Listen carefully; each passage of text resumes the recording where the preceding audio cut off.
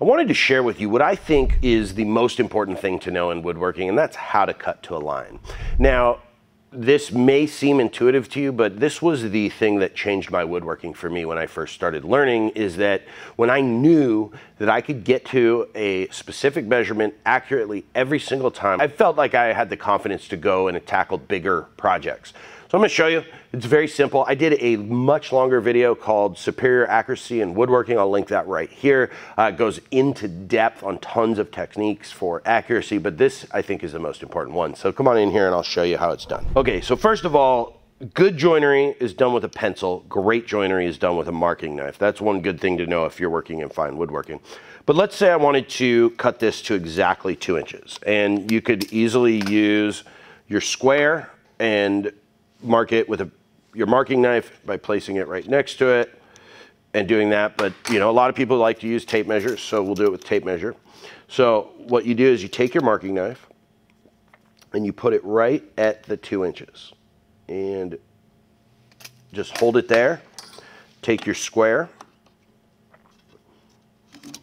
and you mark it, and you only need to mark the face of the board that is closest to the table saw blade, and I'm going to show you why right now. So for example, this table saw blade, this is an ATB, alternate tooth bevel, with a flat bottom tooth in between them, and you can see this is like any saw, whether it's a hand saw or an electric saw, they're going to have tooth set. And what needs to happen is the blade needs to be thinner than the teeth so that they have room to clear chips. That's what these little gullets are for. Those are where the sawdust goes into when it's cut and carried out the back side. It also allows air to get in to cool the cut and keep it from burning.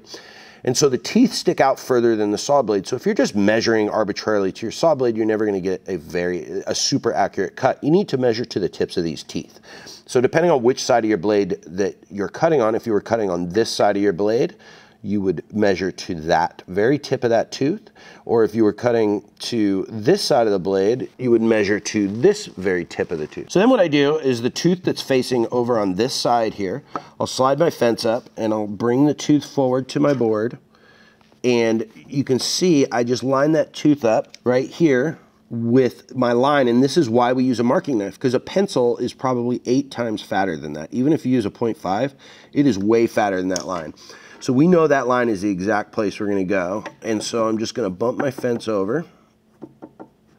You can see that tooth now perfectly falls into that line.